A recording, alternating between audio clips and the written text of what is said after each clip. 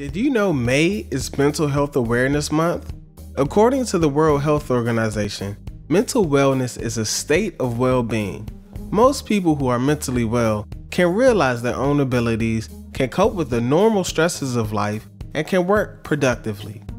A mental illness is a condition that affects a person's thinking, feeling, behavior, or mood. These conditions deeply impact day-to-day living and may also affect the ability to relate to others.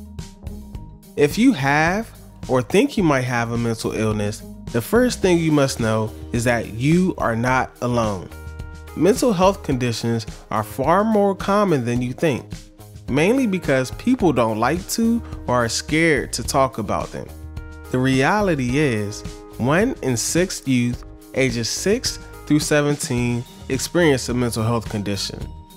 Half of all lifetime mental health conditions begin by the age of 14 and 75% by age 24.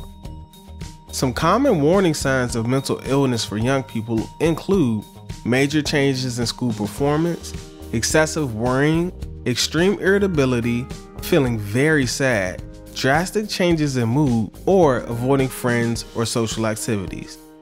The good news is that early intervention programs can help. Across the country, many people just like you go to school, perform, create, compete, laugh, love, and inspire every day. Mental illness is not a bad thing, and you are not by yourself. You are not alone.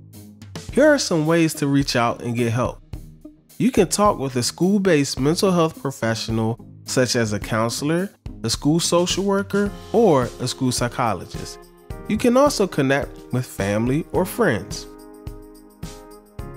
Reflection questions. What helps you feel connected during this time of physical distancing?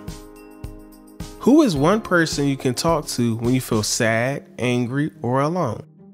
Can you name one thing that helps you to improve your mood? Be sure to subscribe to our YouTube channel and follow us on social media at Lessons for SEL.